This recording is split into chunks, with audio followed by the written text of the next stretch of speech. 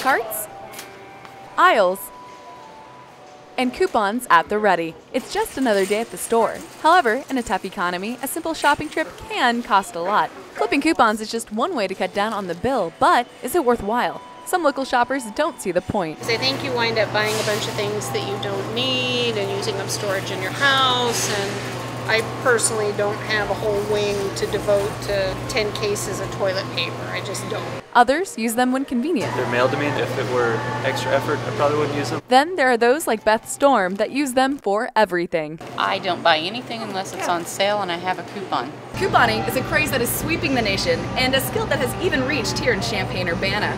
It's as simple as find, clip, scan, and save.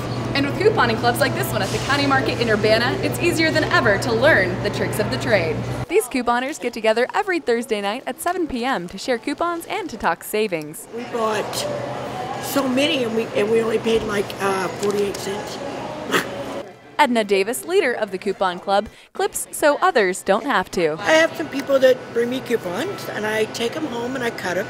I put them all together and I cut them, and then we bring them in here, put them in their bags. Each bag is filled with savings, which is what brings in couponer Tara Nesselrode, who says couponing is a whole lot easier than people think it is. It's really not that time consuming. It's a few hours a week.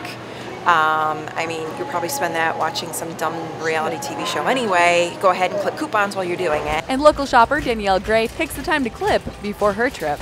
So when I do come to the store, I get coupons and it'll be cheap. With coupons in hand, you just might see that final price at checkout roll back little by little. From Urbana, I'm Aubrey Morse.